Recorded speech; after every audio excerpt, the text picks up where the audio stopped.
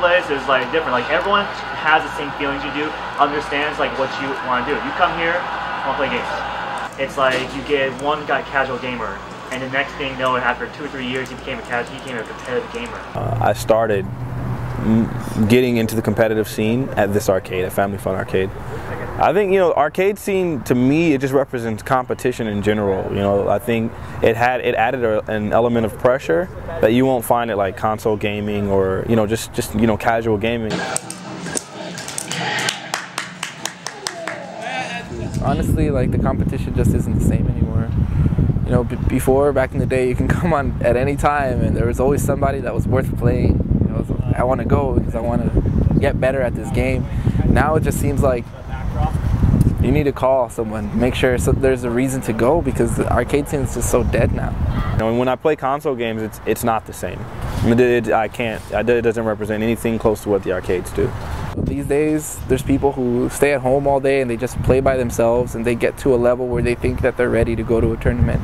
You meet them at the tournament and it seems like everyone is just another person that's there. As opposed to before, when you go to an arcade, it was like as if everyone was there together.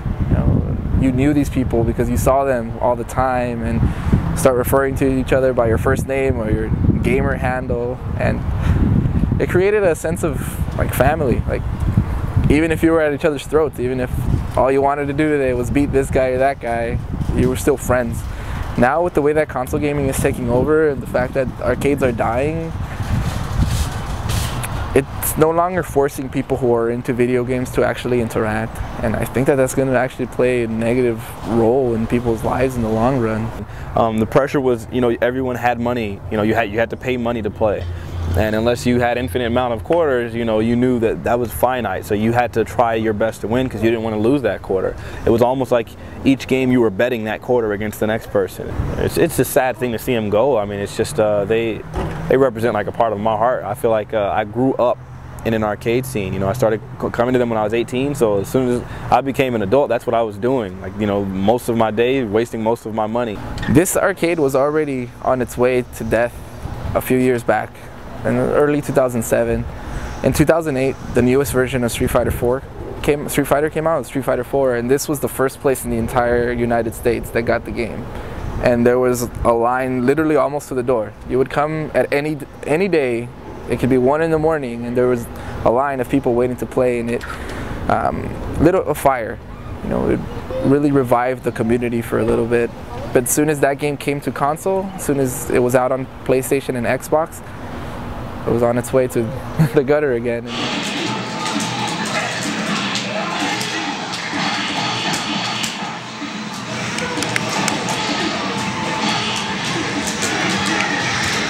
I'm really grateful for this place. You know, a lot of times I feel like I took it for granted. I always had a place to play. There was that sense of solidarity with a complete stranger.